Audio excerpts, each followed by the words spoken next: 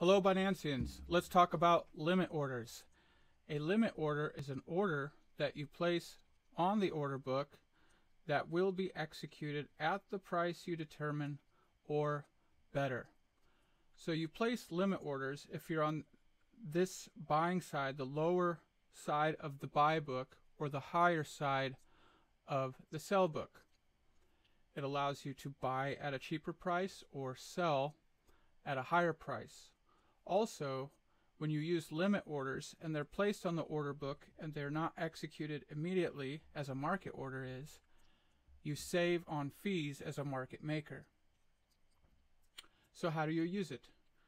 Well, let's say I want to sell my BNB at a higher price than is currently being bid.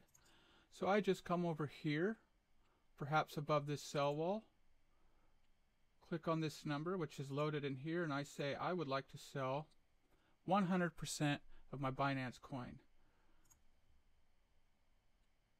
Click on sell BNB and boom, it's done. We have a confirmation.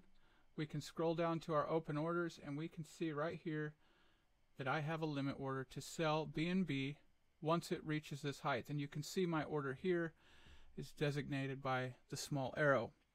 So that's how you use it. When you should use it? Well, if you're coming in and you're not in a rush to place a market order and you want to get just a little bit better price, you can use it if you want to buy, for example, at a major support line, or if you want to sell at a major resistance line. And that's how you use a limit order.